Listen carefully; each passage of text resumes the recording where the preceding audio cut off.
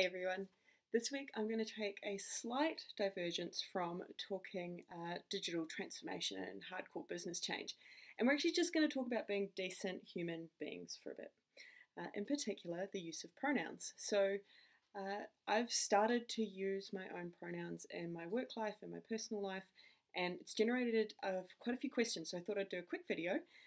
And this is just one of those little up levels about how to continue to be a better person. So pronouns, if you haven't come across this already, it's often the denomination at the end of somebody's name, and people might choose pronouns of she, her, he, him, or them, they.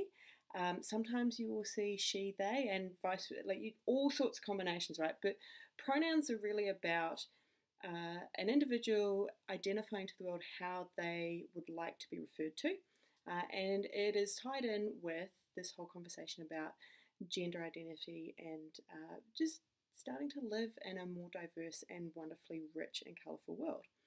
So I was at a firefighter training last week. We had one of our regular trainings out and about, and some of you may know that I live in the South Island of New Zealand. Southland farming country is pretty conservative, you could say, and a lot of the people that I work with in the fire brigade are lovely big burly blokes, which you start to talk about things like pronouns and they kind of back off you a little bit, right? They wonder what's coming. Who is this blonde woman that's coming at me with what's going on?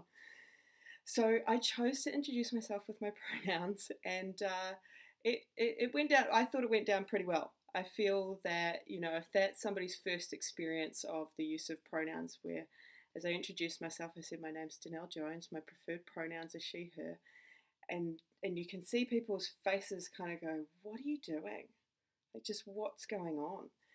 And anyway, we got through with a couple of chuckles, and I said to them, this is your first experience of somebody doing this, but the next time that you meet someone who chooses to use their pronouns and I identify that for you, then maybe it'll be a little bit less weird. So, if this cisgender, hetero, super kind of normal blonde woman can do it, then maybe, somebody that doesn't quite fit into that box of what maybe what you're used to, wanting to start to educate you and bring you into that diverse world, maybe it won't be quite so painful next time.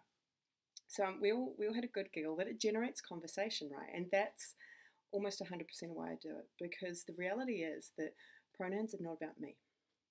And this is the thing that I'm teaching all of my fire brigade in Southland. Pronouns are not about us. It's got nothing to do with me. By choosing to share my preferred pronouns with the world, by choosing to do that when I meet new people, when I'm in a new situation, what it says to others is that as an individual, I'm prepared to show up and hold space for you to be who you are, to be you fully. And the story I often find myself in with a lot of these, mainly guys, but also women, but the story I find myself in with a lot of these folks is along the lines of, it's not about me, it's about the person who is on the other end, who may be receiving this message and for whatever reason just needs to hear that today. Because I can't imagine what it would be like to grow up not feeling fully comfortable in my body for any number of reasons. That must be incredibly difficult. And so if I can make this tiny little modification to my behaviour that makes a whole bunch of people feel a whole heap safer and just demonstrates that there's a little bit more kindness in the world than maybe what some of their experience has been to date, easy peasy. So that's why I do it. So yeah, I wanted to share that this week because it's one of these things that sits sort of on the periphery of what we do in our businesses and in our lives. But this is about being a decent human being as well. This is about showing up not just for ourselves but for others. It's about welcoming diverse perspectives into our environment, and it's about all of us just trying a few new and different things and trying to get outside our own boxes, trying to get outside our own perspective and really welcome some of that diversity into the work that we do, making people feel welcome and generally just spreading a little bit of kindness in the world. So I think that's probably about as much as I wanted to share today. If you haven't tried it before, go out and try it. Use your pronouns.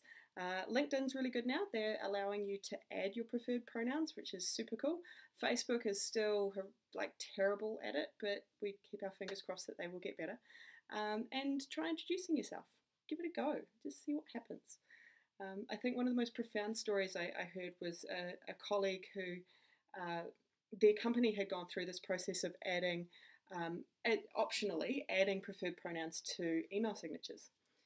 And this person had said to me, they confided in me that they thought nothing of it. They thought, oh, this is like the cool thing to do. Cool, yeah, okay, on board. Thought nothing of it until I saw an email signature from one of my team members that didn't use the pronouns that I expected. And all of a sudden, I went, oh, might need to do a little bit of self-reflection. Might need to actually start thinking about these things. So yeah, there may be people out there that welcome this message in your team, and you just don't even know that you can do this for them yet. So I encourage you to go out, use your pronouns, try it on. We're all going to make mistakes.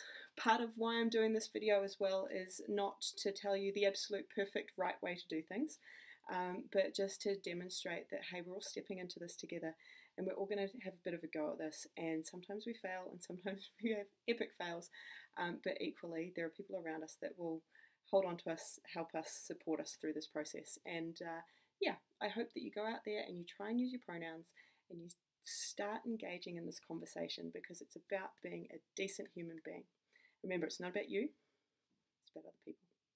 So I hope wherever you are in the world today, you're having an awesome, awesome day, and I will catch you again next week. Thank you very much for your time.